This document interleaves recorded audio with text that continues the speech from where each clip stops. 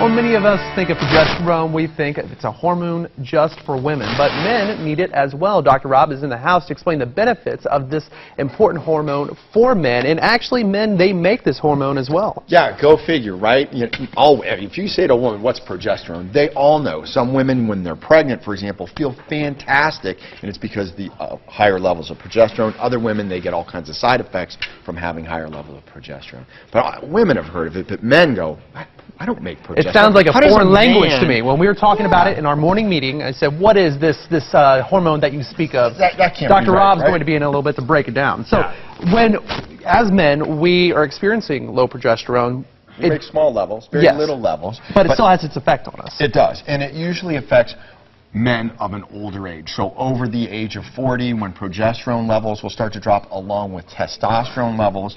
So progesterone can be very helpful for certain men in particular to have it replaced when they're suffering from issues such as low libido, erectile dysfunction, hair loss, muscle loss, weight gain, growing man boobs. You've probably heard of those. So progesterone can be helpful at offsetting some of those unwanted side effects of aging. We also use progesterone quite a bit in traumatic brain injury, and that's where a lot of the use of progesterone in treating traumatic brain injury patients has come to light in being able to treat men with hormonal deficiencies. So it definitely takes its toll on the body. What are the things that we can do to kind of get us back on track as if a man is experiencing low progesterone? Well, you probably wouldn't know it, so the first place to start is actually to get the blood test, because you have to have blood tests to take a look at the levels to know. But there are things that every man can do to help keep appropriate levels of progesterone. Things like exercising on a regular basis, make sure that you're getting strength training, avoiding eating processed foods, eating more healthful foods, plenty of lean proteins and healthy fats that you get from fish, for example, drinking plenty of water. Avoiding excessive amounts of alcohol, which will really lower your progesterone and your testosterone and increase your estrogen, which is what we don't want. So eating healthy, regular exercise, maintaining a good weight are all the precursors to having hormonal balance.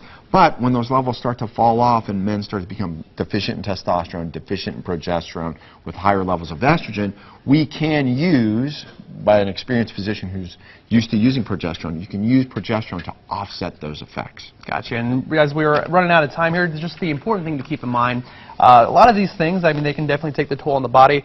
When you go get that test, be 100% honest with the doctor. It's always good to be honest with your doctor. That's right. You know, I always kind of laugh because patients, though, it's more like lies of omission. They just don't want anyone to know really what's going on. But it's very important to tell your doctor everything so he can build or she can build that plan for you to help you recover your health.